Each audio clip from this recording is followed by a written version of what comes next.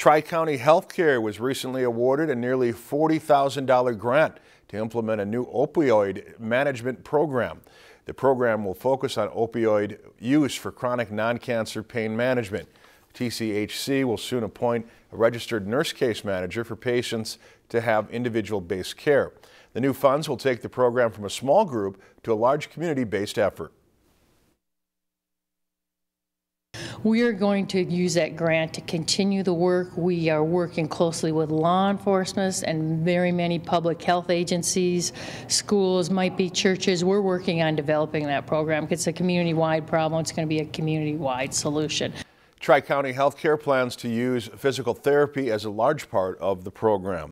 If you enjoyed this segment of Lakeland News, please consider making a tax-deductible contribution to Lakeland PBS.